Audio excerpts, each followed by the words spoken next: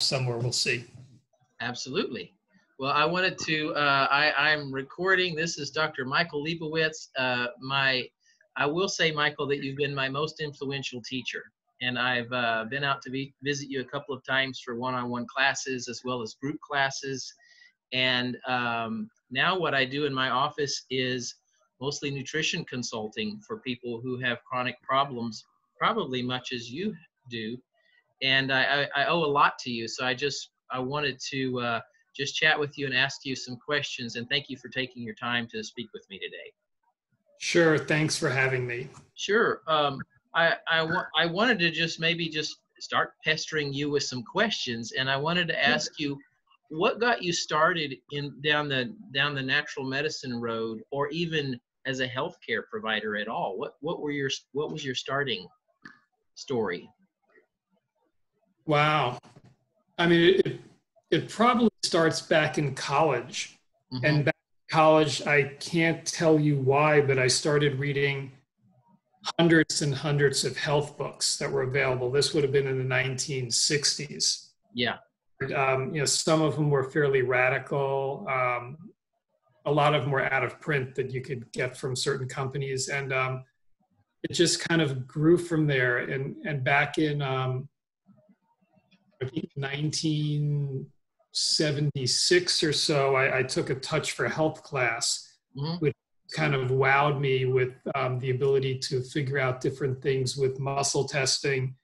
And as a result, I ended up going to chiropractic school as a vehicle to get a license so I could practice what I was learning. Yeah. It just kind of grew from there. Oh, well, awesome. When I went to chiropractic school, it was kind of like an excuse as a way to get a license to be able to help people, but I had never really used chiropractors before school myself. I wanted to get into that field and kind of help rehab people or help them recover from stuff. And then in school, I got exposed to applied kinesiology and thought, this is way more fun. I've got to do this. So, and then I heard whispers of this teacher called Michael Lebowitz, and I had to go take a class from him. Mm-hmm. Yeah, I remember. Yeah, I wanted to ask you just some other general questions. What is like, I know there's not an average patient, but do you see some trends of people that seek you out for certain conditions? Do you see a common type of symptoms for your patients? We see a lot of people with different gastrointestinal issues, be it constipation, diarrhea, pain, bloating, whatever it happens to be. A lot of chronic fatigue. Yeah. People who have self-diagnosed themselves with either fungal or candida issues or Lyme disease or, any of those type of things. That's probably the majority of people. How do people find you, Michael? Is it just simply through word of mouth, or do you have some, how do they find you at all? To be honest, I don't know. In 40 years of practice, I think for maybe 2 years, I've had a business card. Yeah. I don't know if I've ever been listed in the phone book back in the days when people used phone books. I guess it would be word of mouth. We were practicing in rural West Virginia. Yeah. And people started finding us from all over the country, basically, and it still happens. So that's awesome. If you help people, yeah, they tell other people. Yeah, I think that you have. I think you're pretty famous for getting results faster than the usual. Let's do 12 visits and see how it goes. It seems to be very deep, or at least noticeable, very serious gains after one visit. And that's what I would want as a patient searching for a doctor. I don't want to sign up for a bunch of repetitive care. I want to find out what I need. Let's make some serious gains, because I may not live in the area, or I may live across town or what have you. And I want to take home some stuff and make some progress.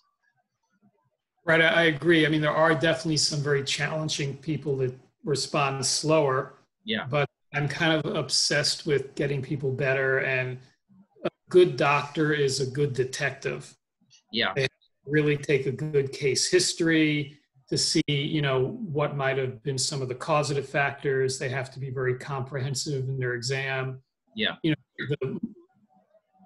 The shorter the appointment when you're just trying to kind of run people through in a sense, the more chance you're going to miss something really critical. So Yeah. you tend to try to cover all bases. Yeah. I've learned to have my antennas go up when a patient says, "Oh, this probably is not important, but I wanted to mention this one little thing," and it's like a real aha clue very often. Mm-hmm. So Exactly. yeah, I really, I just wanted to mention too, when I got out of chiropractic school into the world of testing people, I had no experience, and now some years later, I'm like so different. Have you where have you gone since when you graduated from school to now? What's been some learning things for you? I think I learn the most from my patients. And you also learn the most from your failures. Mm-hmm. Because you're working on people and they're not responding as you would hope. The question is, where do you go from there? And you have to think, did I miss something? Is there something in my testing procedure that needs tweaking in some way? Is the patient just not compliant? Whatever it happens to be, are there new things that they're finding in natural medicine that affect people? Like for instance, when electromagnetic radiation became very well known as another stressor, how do we test for that? Is that important, or is it going to bring change to people? Or now people look at things like biofilms and mycotoxins and other things that affect people that we really didn't know about 40 years ago. And again, trying to incorporate as many things as we can into what we look for has been very helpful. You're always tweaking your testing procedure, I think, to help us as doctors have less false negatives. Is that kind of one of the big things for you? Yes. So let's say someone, it becomes well known that there's a new stressor out there, like say 5G. Mm-hmm.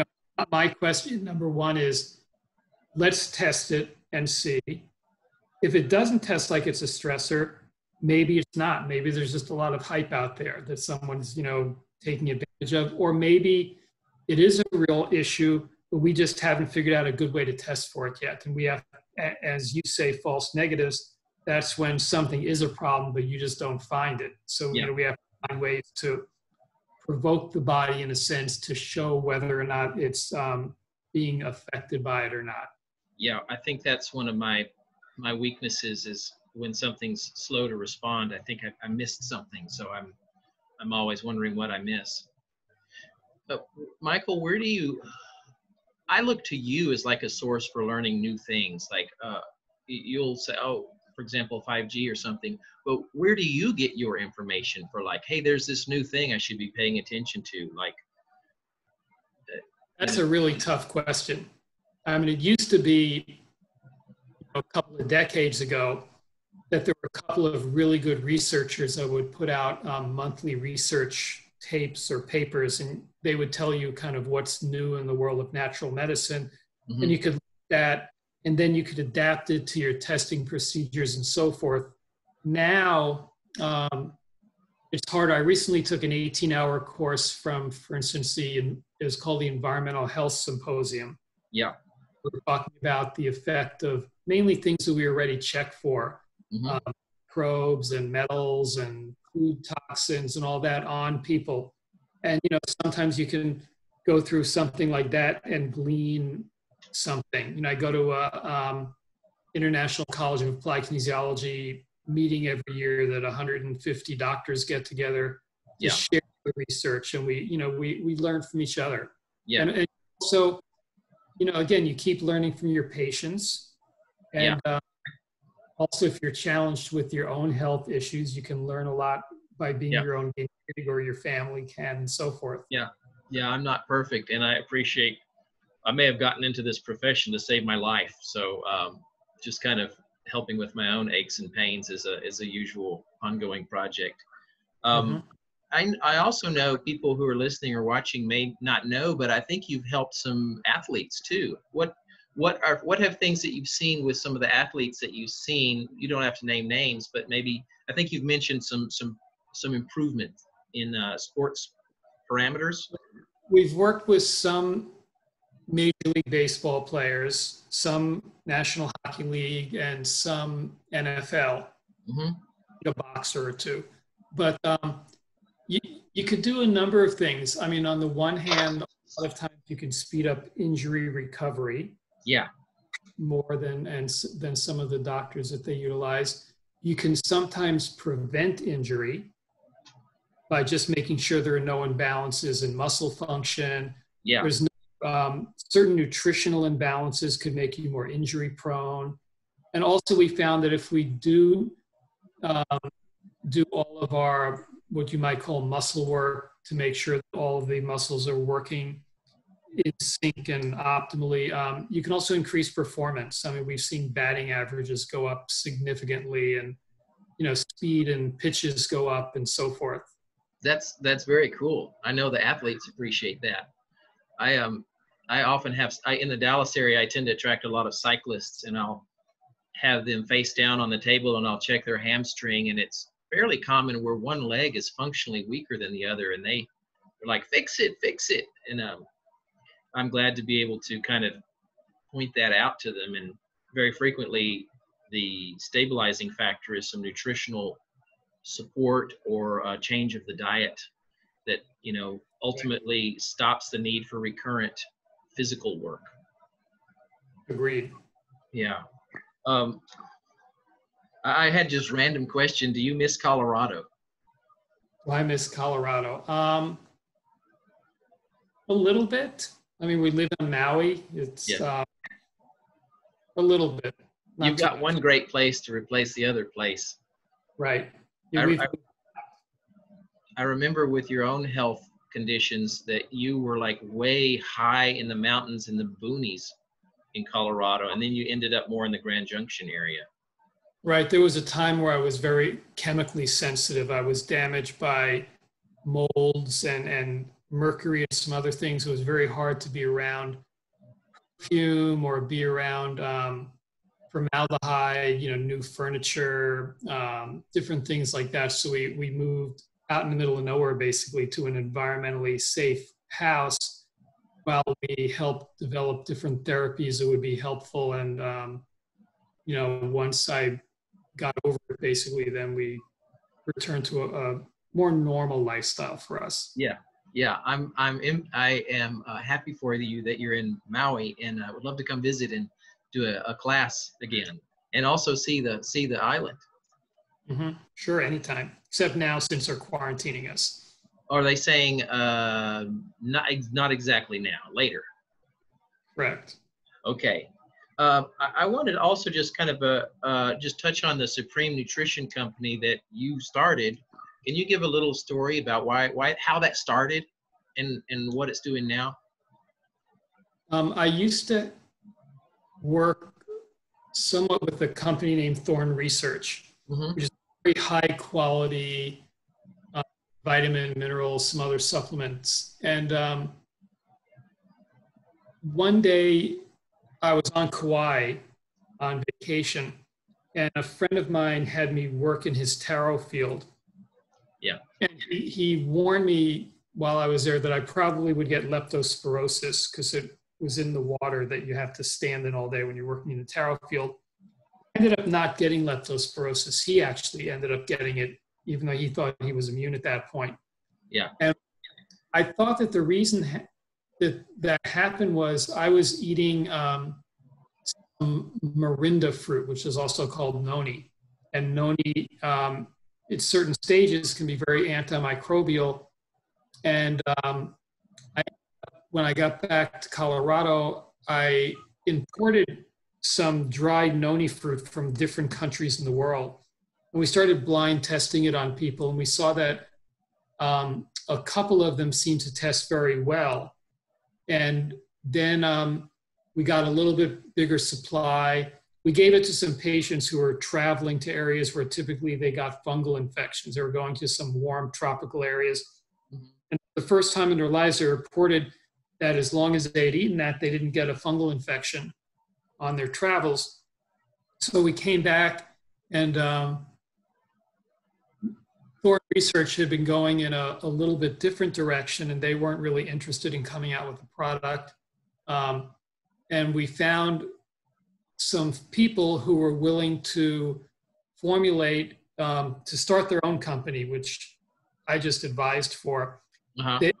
We would formulate, they found a company that would encapsulate the herbs without adding any fillers, binders, excipients, because when you read labels, most companies will they'll add magnesium stearate or calcium stearate or stearic acid or propylene glycol or cross-carmelose sodium. They put all different things into their product. Sometimes they do it, basically, some of the products are what are basically lubricants.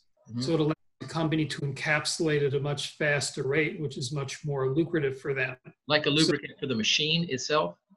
It's a lubricant so that the powder doesn't stick together and that it doesn't clumpy capsule, so it doesn't clump and it slides the capsule easy. So, you know, it took us a long time to find a company that wouldn't do that. The way that they don't do that is they have to go very slowly. Sometimes it can take 10 times as long to encapsulate. So it's definitely not as lucrative, but the product ends up being better because a lot of these lubricants impede absorption, and some of them have a high degree of sensitivity. So a lot of patients don't do as well on them.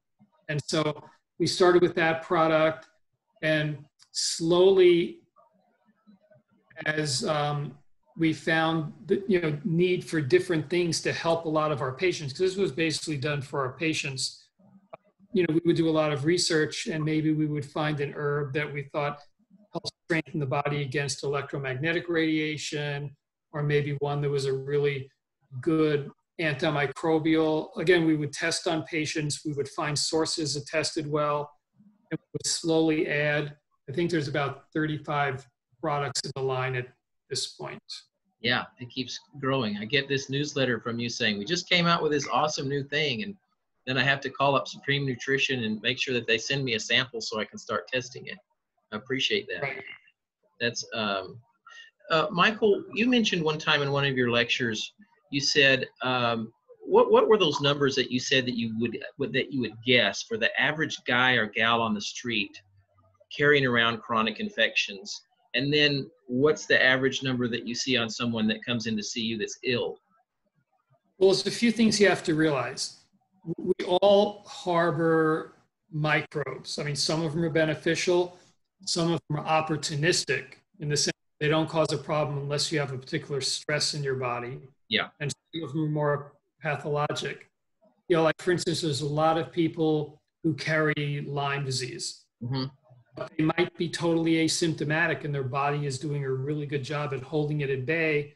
Yeah. But then either they get in a car wreck, or they're going through a big relationship stress, or they end up taking a job that is night shift, or working downwind of a chemical factory, and it tips the scales for them, and suddenly their body's weaker, and that opportunistic organism can start manifesting, and they'll start developing symptoms. So when you look at that, I mean, everybody probably carries something. Yeah.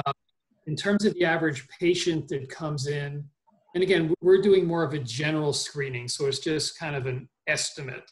Yeah. But they might be being affected by half a dozen different organisms. Some could be fungal, some could be bacterial, some could be viral, some could be spirochete, some people a lot more. And again, some people can live in harmony with all of it because of their good lifestyle, good genetics, lack of stressors, etc. Do you eventually like to, I know you've helped me kind of learn to focus on remove the stressors as the first layer of getting better. And then ultimately, do you like to get patients more long-term stable by getting them on good food or good vitamins for maintenance? Or is it mostly remove the stressors and then come back another time if you have another problem? Well, I mean, removing the stressors does change their lifestyle too. you know, if you're finding different toxic metals, let's say you're finding aluminum on them, Uh-huh. you know, you're teaching them, you know, don't buy stuff in aluminum cans, don't use aluminum cookware, don't use antiperspirants that have aluminum in it. And, you know, hopefully they're going to look at that and do it long term, not just till they feel a little bit better and then reintroduce it. Yes. You know, we put them on a diet that in most cases brings them a little bit more toward a whole food lifestyle, because we're taking them off of different stressors. We might have to take them off of refined sweetening or caffeine or who knows what. And Yeah. again, we teach them how to read labels. And a lot of them will come back and say, wow, I never knew that 80% of the things I eat have sugar listed on the ingredient list. So they learn and they Yeah. change. Ideally, you want the person for many things to take care of themselves. You don't want them totally to rely on you. You might need to work with them for a while to get them to that point where they're feeling good, but hopefully you're also acting as a teacher, educator, et cetera, so that they have tools that they can function at a much higher level than they did before and keep it up, you know, in a lot of cases. Yeah, keep it up by themselves.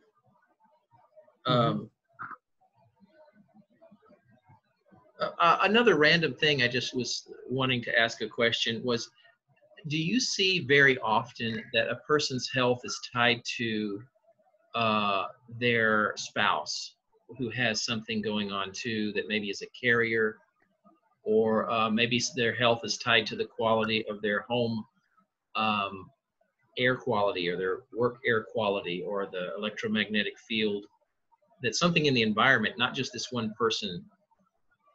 Do you see that much? You see that probably the majority of the time. Wow. For instance, with microbes, I forget the study my son quotes when he teaches, but a French kiss can pass something like 300 million bacteria. Wow. So, you know, and like you said, there are some people that are asymptomatic carriers. It's the whole story of Typhoid Mary, Yeah. where Mary carried typhoid but didn't have any symptoms, or even COVID today with all the asymptomatic people that, you know, theoretically can pass it. Yeah. So a lot of times, you know, there might be a spouse that keeps, in a sense, reseeding the symptomatic person with certain microbes. Mm-hmm. You live in a house that has mold in the air. You're going to breathe it in. Mold loves to live in warm, wet, dark environments, which is what the inside of your body is, and suddenly you have a fungal problem. Yeah. You know, you live with your router plugged in 2 feet from your head at night. Yeah. It's going to be, and it's going to have an effect. So again, it's part of the detective work, taking a case history and so forth to figure out what things are stressing, because it basically is a total load phenomenon. You have a threshold of stressors that you can handle, and if you go above that, you become symptomatic. The stressors could be just unhealthy foods. They could be foods you're sensitive to. They could be microbes. They could be chemicals. They could be metals. It could be emotional stress. It could be spiritual stress. And when the combination of all of those, again, goes above your threshold, you become asymptomatic. It's almost like the weak link in your body blows out. Yeah. Our job is to lower your total load by dealing with as many of these things as we can, so that you'll go back to an asymptomatic state. Gotcha. That's yeah. I can't do everything, but I try to lighten the load, like you say. And there's a lot of things that people are unaware that's causing the load. And Right. So I kind of, like you say, use the word detective a lot. And rather than treating the symptom, I kind of try to educate my patients that I don't care about the label of your condition. I want to find out what's the cause behind it. And Right. patients seem very excited. They say, I got diagnosed. They know what it is. It's arthritis. I'm like, well, I want to know what's causing the arthritis. I'm not happy that you now have that diagnosis. Let's try to find what's inflammatory that we can reduce. So Correct. It's always kind of a fun conversation with the first patient visit. I know, because it makes it difficult, because people will contact me and say, I have such and such, you know, what do I do? And they want they expect that one name diagnosis gives you one set of treatments. Yeah.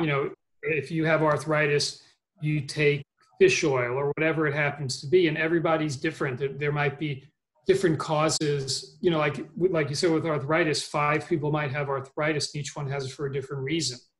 Yeah. And you can take an anti-inflammatory, but you still have the thing that's causing the inflammation. So you're not really helping that much. And if you can find out what those stressors are that are the cause for you and deal with those, you're much better off. Yeah. Yeah. It's an educational thing, and it's a shift in thinking. It's not the normal. I see this on television. Television is like, you have this disease, here's your pill that's advertised heavily, go get that pill. And I try to, like you say, educate and be a detective for what's behind the condition, and it's different per person. It's a little bit trickier now because of Google. And like I know that I can't fix my electricity or my plumbing. I mean, if those things. Oh, did you say? I didn't hear you clearly. Was it Google? Google. Google, right? Okay. Yeah, I can't fix my electricity. I can't fix my plumbing. If those go wrong, I call someone. There's something really simple, like how to change a light switch. Maybe I'll go on YouTube or something. Yeah. But most people now are self-diagnosing, over the internet very often, or they're, in some group or on some blog, and they've decided which treatment's going to work.